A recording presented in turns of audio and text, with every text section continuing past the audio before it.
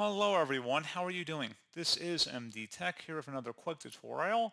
In today's tutorial, I'm going to show you guys how to hide your relationship status from appearing on your Facebook profile page. So this should hopefully be a pretty straightforward process here, guys. And without further ado, let's go ahead and jump right into it.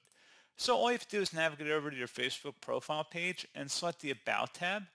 On the left side, it should be Overview. It should be the default landing page here. On the right side, it'll have a little heart, and it'll tell you what your relationship status is. Select a little icon where it says Public, or it might say Friends. It might have something else when you hover over it. Go ahead and select this little circle icon next to the Edit button. And then at this point, you can select the audience. So if you want to set it to Only Me, that's all you have to do. And then select Save. And that's all you have to do. So pretty straightforward process, guys, and as always, thank you for watching. I do hope I was able to help you out, and I do look forward to catching you all in the next tutorial. Goodbye.